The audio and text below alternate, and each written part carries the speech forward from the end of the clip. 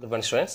ఈరోజు మనం intermediate 2B సంబంధించి ఎలిప్స్లో నెక్స్ట్ 4 మార్క్స్ ఎస్ఏ కోసం మాట్లాడుకుందాం. ఒకసారి ఎస్ఏ అంటే చూడండి, find the equation of tangent and normal to the ellipse 9x² plus 16y² equals to 144 at end of latus rectum in the first quadrant.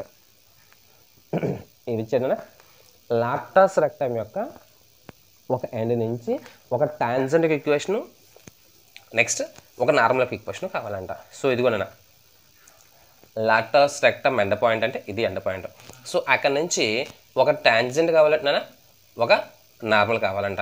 So ఈ condition మనం find out చేయడానికి try చేద్దాం.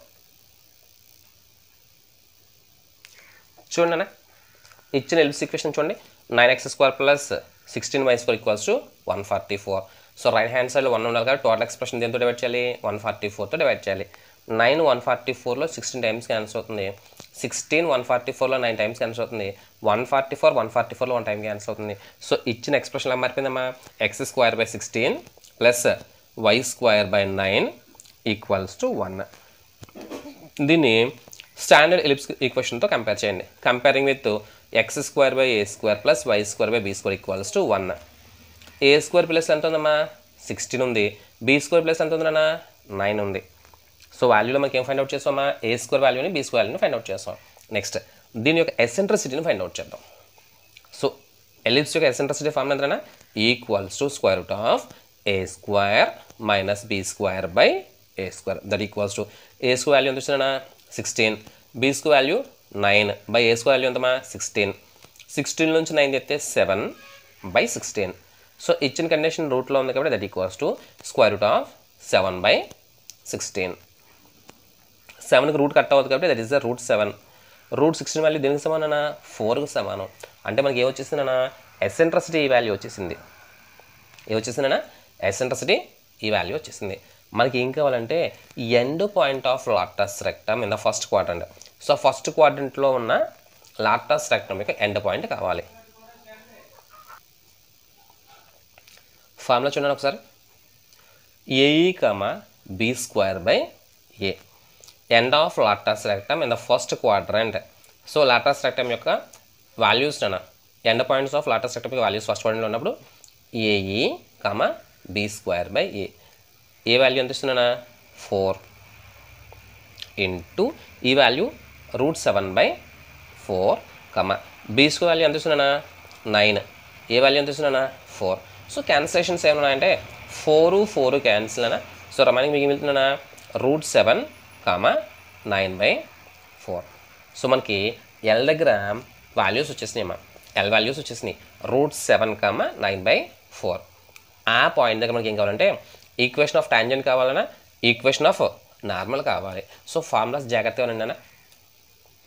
Equation of tangent at L formula ఏంటమ్మా, x(x1/a² plus y(y1/b² equals to 1.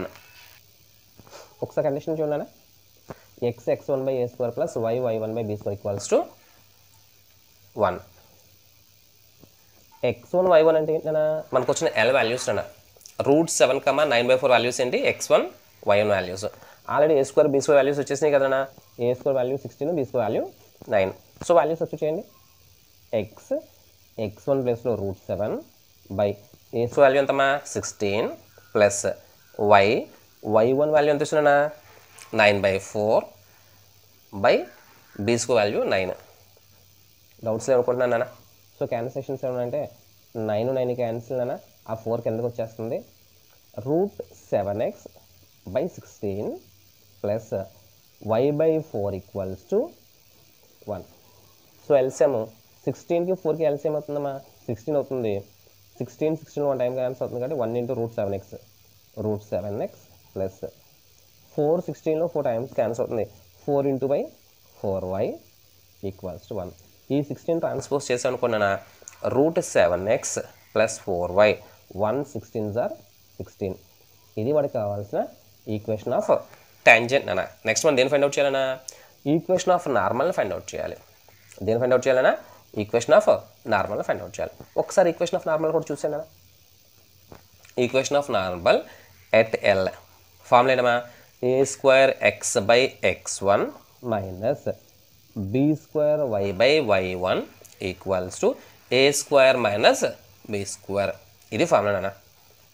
Formula ఏంటన్నా ఏ square X by x1 minus B square y by y1 equals to A square minus B square. Value substitute చేయండి అన్న. ఏ square value 16, x1 value √7, B square value 9, y1 value 9/4. ఏ square అంటే 16 అన్న, B square అంటే 9, that is 16 minus 9. So ఏమైనా cancellations ఉన్నాయేమో చూద్దామా 4 9 cancel అన్న, 4 పైకి వెళ్ళిపోద్ది, దట్ ఈస్ 4y. 16x/√7. 16 నుంచి 9 తీసేస్తే ఎంతనా 7. సో మనకి ఎక్స్ప్రెషన్ ఎలా మారిపోయింది చూడండి ఒకసారి, ఈక్వేషన్ ఎలా మారిపోయింది చూడండి. 16x/√7 minus 4y equals to 7. So LCM చేసాం కూడా √7 ఎల్సిఎం అవుతుంది 16x minus 4y into √7, 4y into √7. So √7 అనేది ఎల్సిఎం. సో నెక్స్ట్ కండిషన్లో ఈ √7 కనుక మనం ట్రాన్స్పోజ్ చేసినట్లయితే 16x minus 4√7y equals to 7 into √7. ఇది మనకు కావాల్సిన పాయింట్ దగ్గర లాటస్ రెక్టమ్ యొక్క ఎండ్ పాయింట్ క్వాడ్రంట్ 1లో ఉన్నప్పుడు ఆ పాయింట్ దగ్గర టాంజెంట్ ఈక్వేషను, ఆ పాయింట్ దగ్గర normal equation. So examination point of view ఈ మోడల్ కూడా ఇంపార్టెంట్ అన్న. సో మనం కేవలం ఇంపార్టెంట్ ఎస్సెస్ని మాత్రమే ఫోకస్ చేయడం జరుగుతుంది. సో మనకున్న టైం తక్కువ కాబట్టి కంపల్సరీ నేను అప్లోడ్ చేసిన ప్రతి వీడియోని కూడా ఎగ్జామినేషన్ పాయింట్ ఆఫ్ వ్యూకి మీరు వాడుకుంటారని మనస్ఫూర్తి కోరుకుంటున్నాను. దీంట్లో మీకు ఎటువంటి డౌట్స్ వచ్చినా సరే కామెంట్ సెక్షన్లో కామెంట్ చేయండి, ఖచ్చితంగా నేను రిప్లై ఇస్తాను. నా వీడియోస్ నచ్చితే మాత్రమే మీ ఫ్రెండ్స్కి షేర్ చేయండి, లైక్ చేయండి. మన ఛానల్ మాత్రం ఖచ్చితంగా సబ్స్క్రైబ్ చేయండి. Thank you very much.